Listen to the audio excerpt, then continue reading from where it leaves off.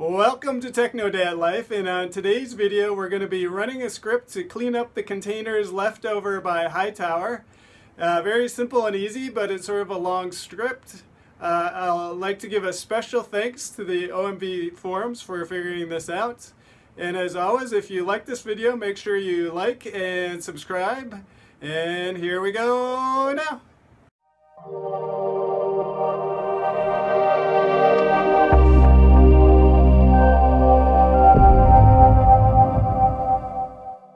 Okay, so you've started Watchtower and it's updating, but it doesn't eliminate the old containers that is updated.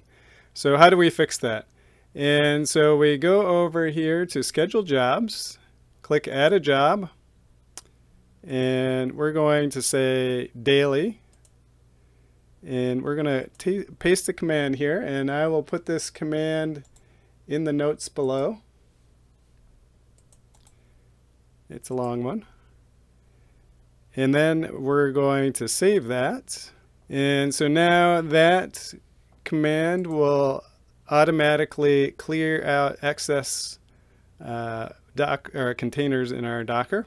And so let's click on it, and we're going to run it and start. Close that, and now let's go over to our Docker container.